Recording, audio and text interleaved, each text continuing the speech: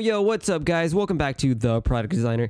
It's Jimmy, and today I will be finally rendering this sketch that I did, the Tesla semi-truck.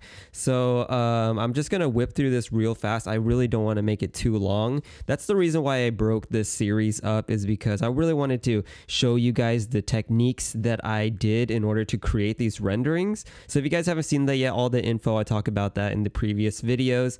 But this one here, I'm just going to jump and go ahead and do those techniques that I literally taught you guys in the last videos. I know that I pretty much designed the best cube in the world in those last videos, even with the wonky perspective, right?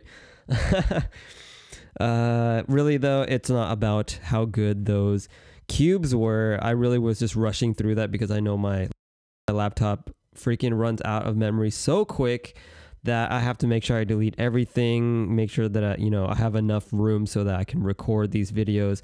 Dude, I totally need to get a new computer. And I really just wanted to show you guys how to use the techniques rather than try to design a cube, But if all you took away from that was how good my cube was, then, I try to help everybody, but sometimes some people need more help than I can actually offer. Okay, so I'm just gonna hop right into it, utilizing and pretty much showing you guys exactly how I use these techniques. So I'm just gonna block it out now.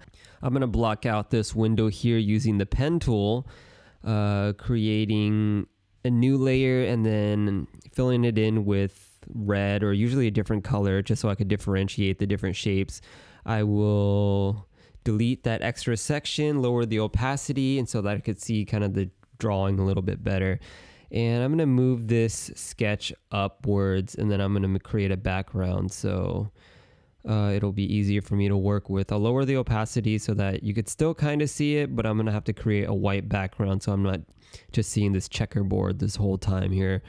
Let's move on to, I'm trying to figure out what I want to do next. Usually when I'm first starting off with a rendering, it always is a little bit iffy at first. I'm trying to figure out exactly my process, how I'm gonna do things, because every situation's a little bit different. I always tend to do the same things, like I'll block things out and then I'll do the clipping mask and that's how I'll shade them.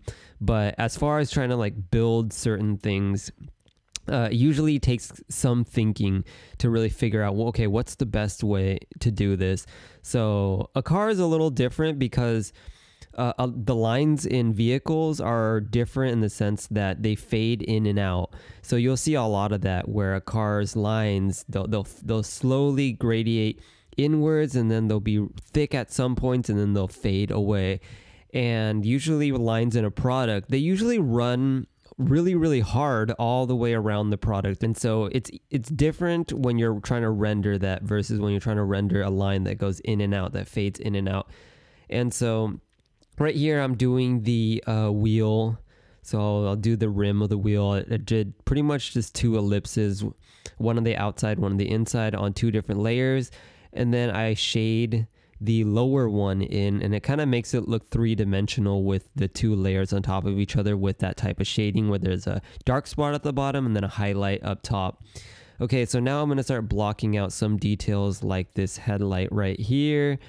And just, this is not rocket science, guys. It's really just taking your time out to block it. And so you're gonna have to get really good at the pen tool. It's gonna be really slow at first, but then later you're gonna just start becoming super fast with it. And the faster you learn how to use that pen tool, the quicker it's gonna be, just because at first it's really the boring stuff. It's really just blocking stuff out like this. When you start shading it and it starts to look like something, sometimes I tend to add noise a little too early because I just want to see it kind of realistic, but then I would have to blur it again, so it kind of defeats the purpose. So right now, this truck here, there's a really hard edge on this side, so there's a front and then the side. And so what I'm going to do by differentiating them is I'm going to draw this dark shadow that runs all the way down the side here, connecting to the headlight.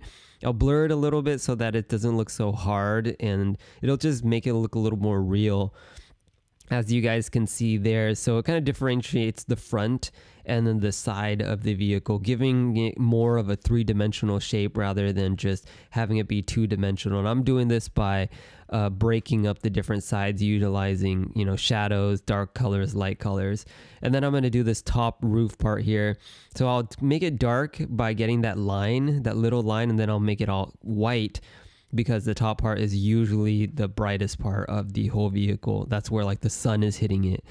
Okay, so let's see what I want to do now. I think I want to block out this air intake here, which is not really an air intake because it's an electric vehicles. Electric vehicles, they don't really need air intakes, but it's definitely something that we're not quite completely used to getting rid of in vehicle design. So I'm just gonna block this off here, and I'll add the details in later on. But this is pretty much what I do, guys. Like, it's not, you know, fancy. This is the reason why people fast forward this part of the videos, because it's really just doing the dirty work. It's really breaking down the parts. So I'll finish this up continuing on in the next video. But anyways, guys, if you learned a thing or two, definitely hit that thumbs up button. Also leave a comment down below if there's anything else you'd like me to talk about, or if there's any questions that you have. It's a very helpful community and somebody will be able to answer your industrial design question. If you haven't yet, definitely hit that subscribe button so that more videos come right to you guys.